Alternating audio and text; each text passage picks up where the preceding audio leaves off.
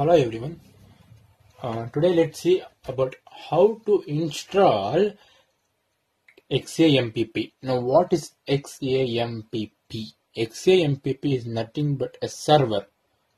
So why do we use an XAMPP? We use XAMPP for many purposes, such as for any server purposes. Okay. For what type of server purposes? So we use it for PHP files or anything that involves that would require the involvement of the system Well, with HTML, we never had the involvement of a system. We only require the files inside the file code to work properly. But some files or some HTML files also do require a server to communicate with the system. So XAMPP is one such free of cost server that can be used to communicate with the system when it's on a web page. When for example, let's say how it is going to communicate. It's going to communicate from the web page to the system. It's from a web page to the system. So XAMPP is like in the middle, trying to communicate with web page and the system. So now let's download the XAMPP file, right? So here, as you can see, this link, the highlighted one, is the XAMPP download page. So how can you find this page? By a simple search. You can search for XAMPP server download. You will get it in the top of the results. File, find, all fine. And now I have already downloaded this file and I have it here in my downloads. So now let me install this. And now we have to click yes, because basically we are accepting that particular application to get installed. Right,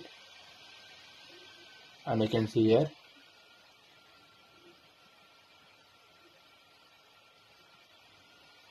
click OK. Now it says welcome to XAMPP setup wizard. Now click next.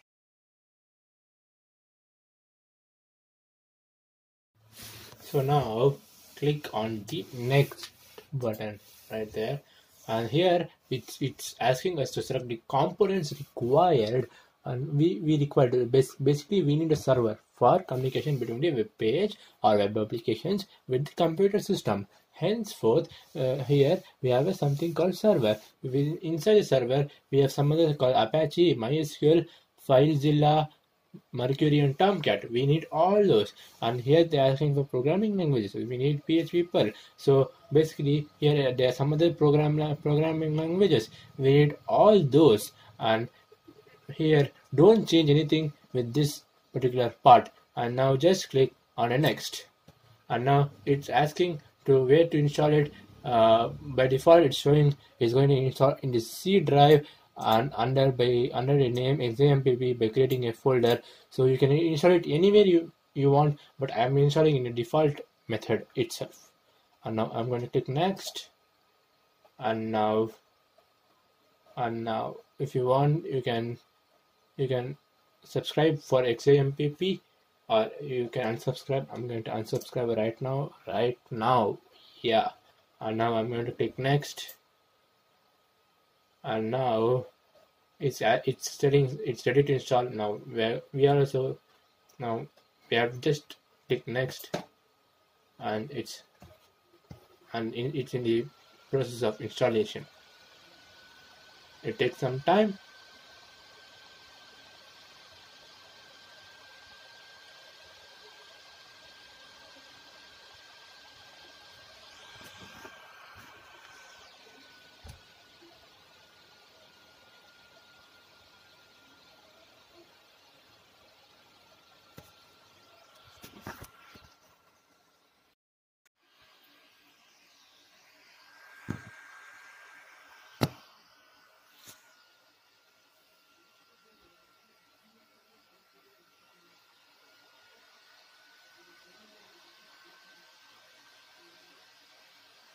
and now it says it's creating some uninstaller. When if we reset uninstall, we can click on the uninstalled option. So it's saying creating uninstaller 75%,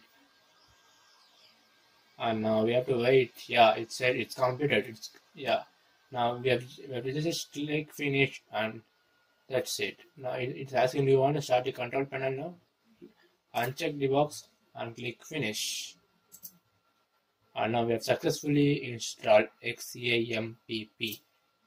Here you can always see XAMPP, and see there XAMPP in your all programs. That's it. And now let's install VirtualBox. So this is the official page of VirtualBox, the highlighted one.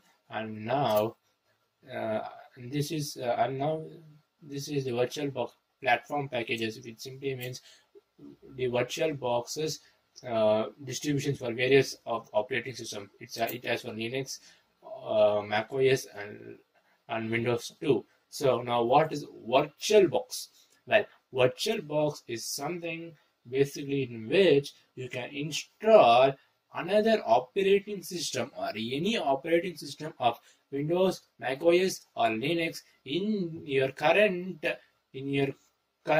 operating system. Your current operating system will be there, and therefore you are using a VirtualBox to use another operating system with which does not disturb the actual host operating system, which basically is the pre-installed operating system in your desktop or laptop. So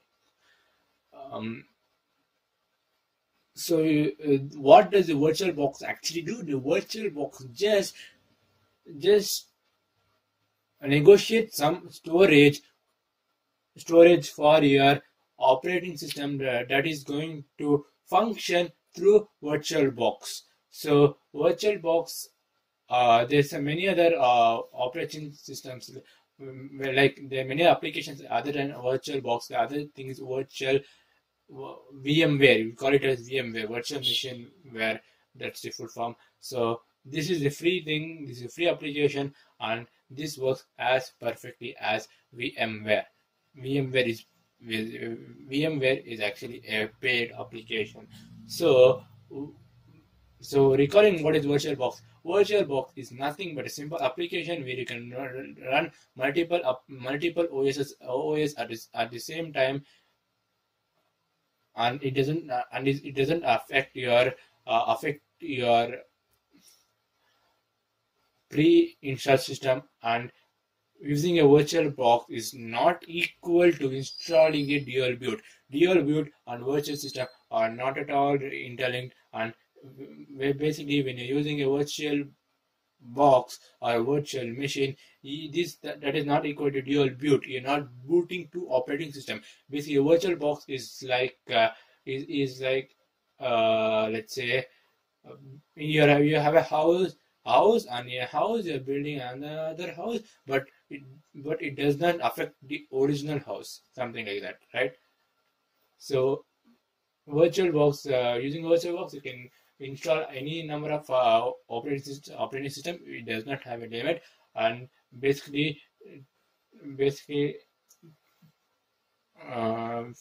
for a VirtualBox to run to other operating system, you need an ISO file, which is an image file. So we're going to see all those.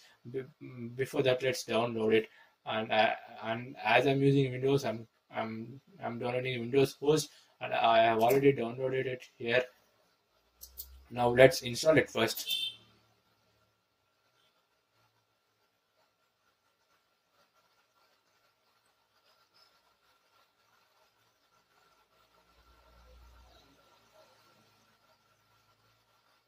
Now it's saying welcome to the VirtualBox setup. Now let's click next.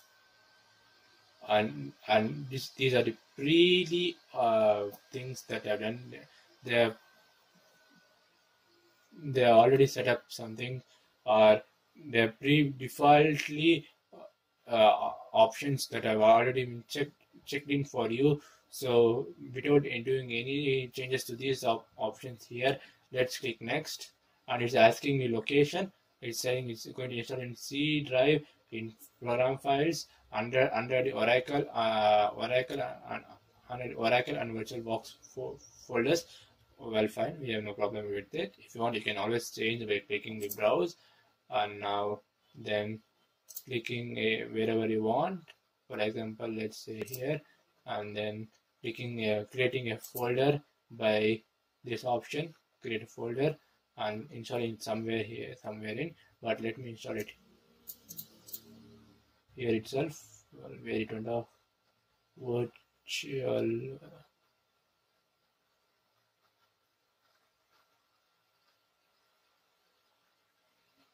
Oracle VirtualBox. Well, fine. Now click OK, and now click next. And it's asking custom in the custom set setup. It's asking us, should it create a shortcut menu entries? Yeah, please create. It's asking shortcut on the desktop. Okay, fine. Shortcut in launchpad. Okay, fine. Digital file associate. Okay, fine. See, even if you uncheck all the first three options, it's not a problem. But don't uncheck register file associations. Okay, fine. And I'm checking in all in and clicking next. And it's saying warning and then network inference. Well, fine. It doesn't. But this is general warning. It has nothing to do. It is no, installing the software is not a malware or any other viruses, or it's not going to decrease your system security. Now we can proceed with installation. Click yes. We have to install now, and click install to begin installation.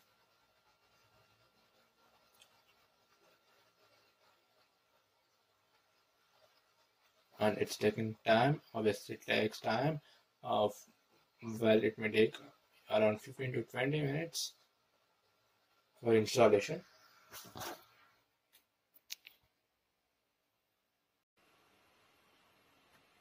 Now it's asking, would you like to install this device software? It's asking name of the software is Oracle Universal Service Bus. Yes, this is very important software. And now check in, always trust software from Oracle Corporation. Check it in. And this is a very important software. You know why? Because this particular software is used to identify your USB. Right? When you insert an USB, this particular device software is going to recognize that you have inserted a USB, and it's going to show on the operating system that is being run in the VirtualBox. If you click don't install, it's going to it's not going to install anyway, and it's not going to affect any process. But when you insert a USB, it's not going to recognize. It's not going to be recognized in the VirtualBox or in the operating system that is being run in the VirtualBox.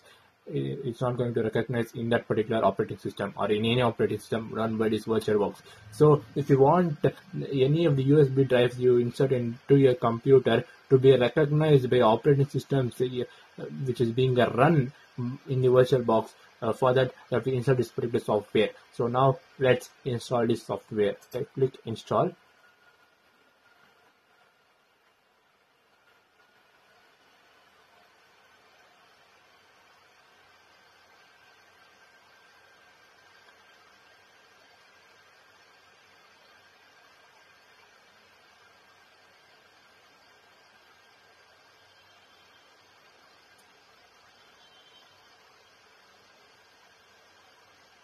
Now it's saying start Oracle. No, we don't like to start it now. Uncheck it and click finish. So now we have successfully installed in, see, you can see here VirtualBox. Now we have successfully installed VirtualBox and XAMPP server in Windows.